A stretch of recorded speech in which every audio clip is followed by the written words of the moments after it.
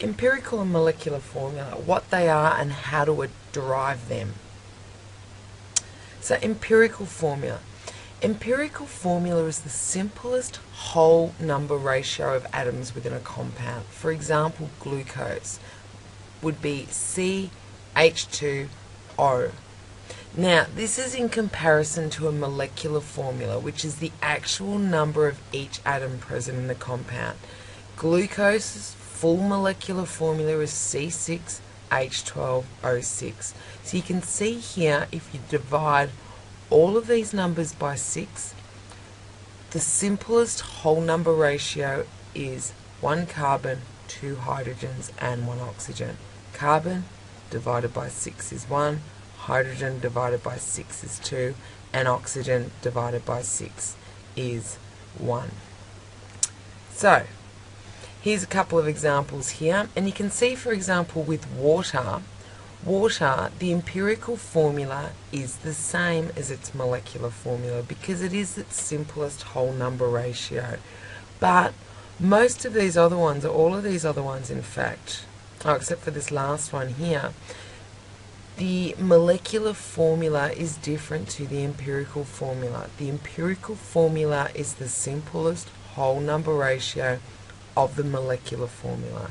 So you're just dividing by a number to get the simplest whole number ratio.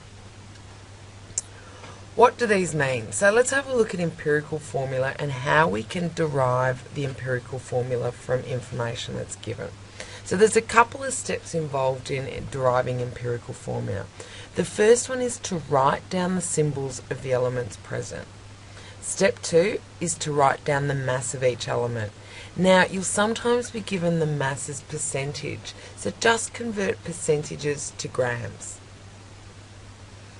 You're assuming then that the mass of the sample is 100 grams, which ratio-wise it'll still be fine. Third step is to convert masses to moles, because these ratios are in mole ratios. The fourth step is to find the simplest whole number ratio, and you do this by dividing all the numbers of moles by the smallest number of moles. And last but not least, if necessary, convert all of those numbers to whole numbers. I'm going to show you some examples which will make this make a bit more sense. So here's an example question. A compound of sulfur contains 2.4% hydrogen, 39% sulfur, and 59% of oxygen by mass. Calculate the empirical formula of the compound. So, I've popped my question up here. These are the steps I need to take. So, step 1, write down the symbols. I've got hydrogen, sulfur, and oxygen. So I'm going to write those symbols at the top so that we've got columns. I'd like to work down in columns. So the next thing we need to do is write down the masses of each of these elements. Hydrogen is 2.4%. Remember, with percent we can just convert those to grams. So for hydrogen, 2.4 grams. That's assuming that we've got 100 grams as a sample. It doesn't matter because it's all ratio based. So 2.4 grams for hydrogen, 39.0 grams for sulfur, and 58.6 grams for oxygen. Now we want to convert these values into moles. We do that by using number of moles equals mass divided by molar mass. So for hydrogen it's 2.4 divided by hydrogen's molar mass, which is 1, and we get 2.4. For sulfur it'll be 39 divided by its molar mass, which is 32, which equals 1.2, and oxygen 58.6 divided by its molar mass, which is 16, and you get 3.7. Now the last step is the easiest step because you're just finding the ratio, and all you need to do is divide each of these three numbers by the lowest number that's there. So the lowest number in this sample is 1.2, so I'm going to divide all of these by 1.2. So for hydrogen, 2.4 divided by 1.2 equals 2. Sulfur, 1.2 divided by 1.2 equals 1. And for oxygen, 3.7 divided by 1.2 equals 3.1. So this is my ratios here. So to work out my empirical formula now, I know that I need two hydrogens, 1 sulfur, and 3 oxygens.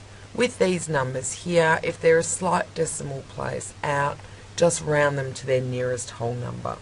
So we get an empirical formula for this compound of H2SO3. So question 25 in your booklet, pause the video now, have a little go at it. It'll make more sense if you work through those step by step. So pause it, have a go, and I'm going to do a work solution. Okay, so again, here's my question, and we need to follow these steps. So the first two things we've got are write down the symbols, so it's carbon and oxygen. Carbon and oxygen. The second thing, we want to put masses. They're in percentages, so I'll just change those to grams. So I've got 27.3 grams for carbon and 72.7 grams for oxygen.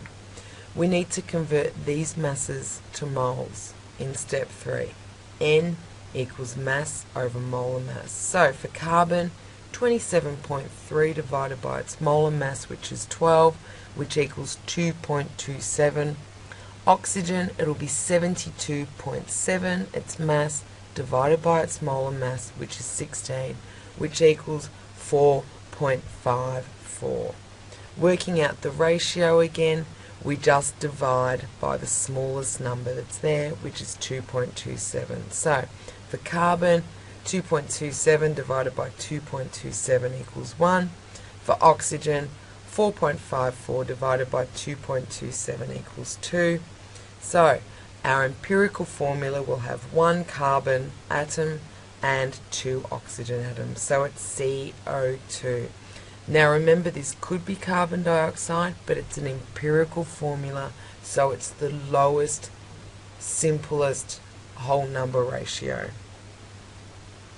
I'm going to do the work solutions here for the booklet questions 26 and 27. So if you'd like to see some more examples, have a look at these, or if you're having trouble with them, otherwise you can stop watching this video now. So 9 grams of a compound of only carbon, hydrogen and oxygen is found to contain 4.8 grams of oxygen and 3.6 grams of carbon. So step 1, write down your symbols. Carbon, hydrogen and oxygen. Okay. Step 2 is write down the masses of those elements. So we're told that oxygen is 4.8 and carbon is 3.6. So that's fine. We're not told what hydrogen is. However, we do know that the entire compound, or the whole compound, weighs 9.0 grams. So if we subtract 3.6 and 4.8 from 9.0, we're left with 0.6 grams, which must be the mass of hydrogen. Okay, now we just need to work out the moles as we've worked out previously. So we use N equals mass over molar mass. So 3.2 divided by 12 equals 0.3 for carbon. Hydrogen, 0.6 divided by 1, its molar mass, which equals 0.6. And oxygen, 4.8 divided by 16, oxygen's molar mass, which equals 0.3. To find the ratio, we divide these numbers here by the smallest number, which is 0.3. So for carbon, we will get 0.3 divided by 0.3, which is 1. Hydrogen, 0.6 divided by 0.3, which is 2. And oxygen will also get 1. So there are our ratios. Carbon, 1. Hydrogen, 2. Oxygen, 1. Okay, and the next question, which was 0.5 grams of magnesium is heated and allowed to completely react with chlorine.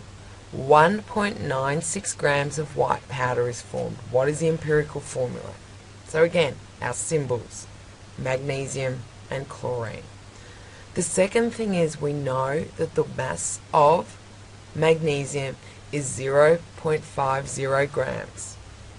So whatever or was 1.96 is the total of the white powder, so 1.96 minus magnesium's contribution, which is 1.46 grams, must be the mass of the chlorine. So now we just need to work out the number of moles, which is mass divided by molar mass, so 0.5 divided by 24.3 equals 0.0206, and for chlorine, 1.46 divided by 35.5, and that equals 0.0411. Ratios, we just divide by the smallest number here, so magnesium will be divided by itself, which is 1, and chlorine is 0.0411 divided by 0.0206, which is 2. So our empirical formula will be magnesium 1 and chlorine 2.